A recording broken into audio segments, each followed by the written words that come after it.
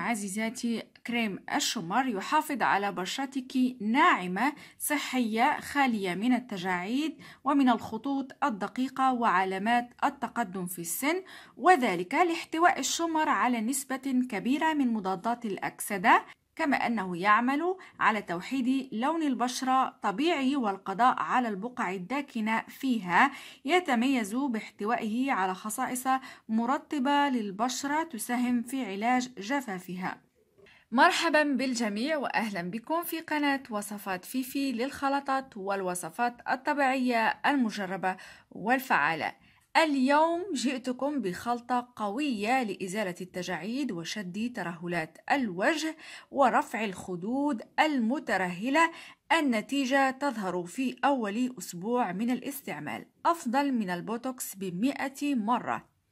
قبل المرور لتحضير وصفة اليوم، المرجو الاشتراك في القناة والضغط على زر الجرس لكي تتوصلوا بكل جديد من فيديوهاتي. كما ترون عزيزاتي لدينا هنا حبوب الشمر، هذا هو شكلها. نأخذ كوب مناسب ونضع ملعقة ممتلئة من حبوب الشمر بهذا الشكل، ونضيف إليه كوب ماء مغلي كما ترون.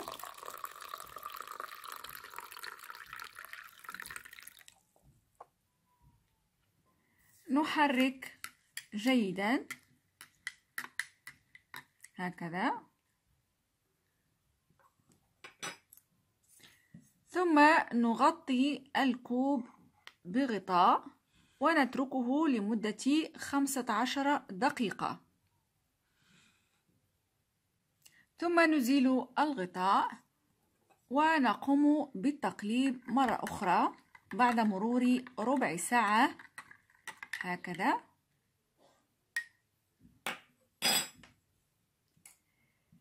نأتي بإناء بهذا الشكل، ثم نصفي الماء بهذه الطريقة كما ترون هكذا. فهذا لون الشمر المائل إلى الأصفر. ثم نضع الإناء على نار هادئة ونضيف المكون الثاني وهو نشا الذرة أو نشا الأرز. أضع هنا ملعقة صغيرة من نشا الذرة،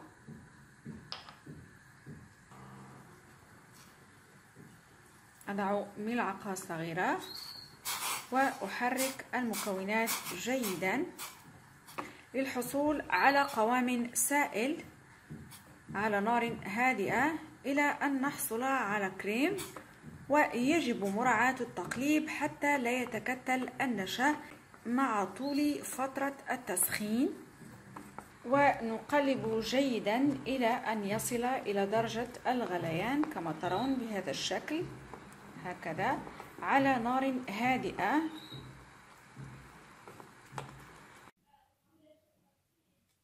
هذا شكل الكريم، سنتركه جانبا إلى أن يبرد تماما.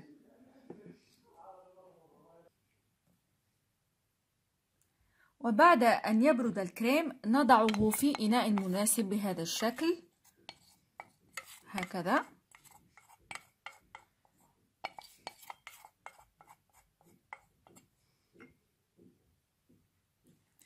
ثم سنضيف إلى هذا الكريم ملعقة صغيرة إلى ملعقتين من زيت السمسم. ممكن استبدال زيت السمسم بزيت الزيتون، زيت أرغان أو زيت جوجوبا أو زيت اللوز الحلو، فكل هذه زيوت مفيدة جدا لشد ترهلات الوجه وإزالة التجاعيد.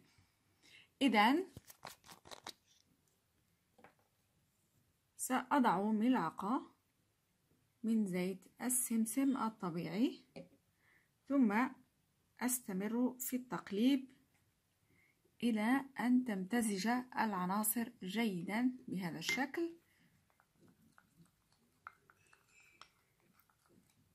نأخذ علبة من زجاج ونضع فيها كريم الشمر بهذه الطريقة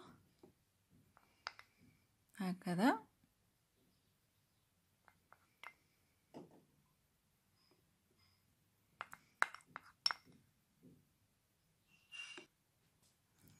إذن هذا هو الشكل النهائي لكريم الشمر.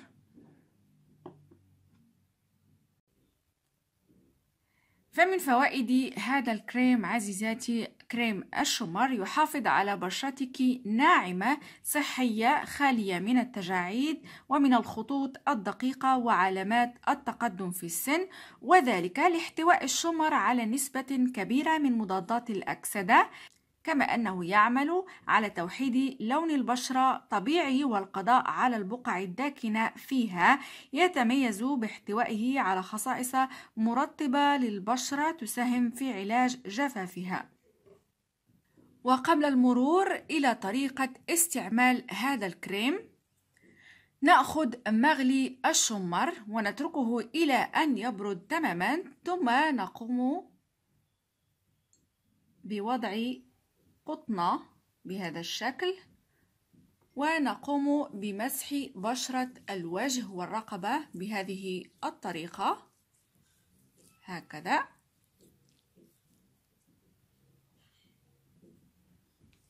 فمغلي الشمر جيد جدا في تنظيف البشرة وتنظيف المسامات والحصول على بشرة نظيفة ومشرقة. ثم نمر الآن إلى طريقة وضع الكريم. طبقي هذا الكريم على بشرة الوجه مرة صباحا بهذه الطريقة مع تدليك خفيف، ومرة بالمساء ويطبق من أسفل لأعلى كما ترون في الفيديو أعلى. يمكنك أيضا وضعه حول العين لشد التجاعيد بها والخطوط الرفيعة بهذه الطريقة من الأسفل إلى الأعلى. ثم نترك هذا الكريم لمدة ربع ساعة إلى 20 دقيقة فقط، ثم يزال بالماء وغسول لطيف على البشرة ومناسب لنوع بشرتك. وبعدها تقومين بترطيب البشرة بزيت الشمر أو زيت الأرجان أو أي كريم مرطب مناسب لبشرتك للحصول على أفضل النتائج. يمكنك الاحتفاظ بهذا الكريم في الثلاجة لمدة أسبوع كامل. إلى هنا عزيزاتي وصلنا إلى نهاية الفيديو. نتمنى دعمكم للقناة بمشاركة الفيديو مع صديقاتكم، وشكرا لكم على المتابعة وإلى لقاء جديد.